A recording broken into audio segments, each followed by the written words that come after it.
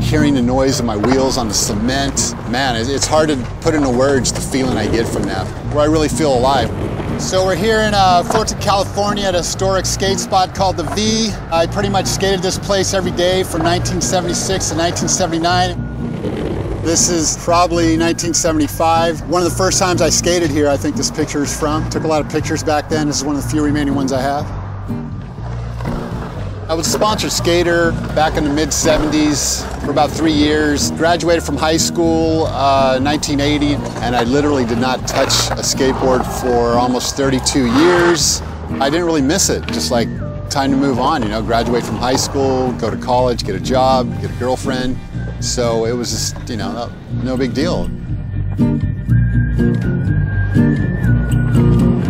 The way it came back, just really kind of a fluke. I came home one day and there was a 55-inch longboard on my porch that my wife bought for me. I hopped on that thing and was carving back and forth, and just the feeling that came to me was no time had passed. Like I just went from 1980 to 2011, and I just felt this sensation come over me like, oh my gosh, I just rediscovered my youth. I'm 18 again. When I decided to get back into skateboarding, my friends and family were like, what are you doing? You're almost 50 years old and you're skateboarding? I mean, come on. You must be having a midlife crisis. And I said, no, you know what? This is a midlife awakening. I'm going out doing what I want to do, and I'm not listening to what other people are saying, because if I did, I wouldn't be living an authentic life.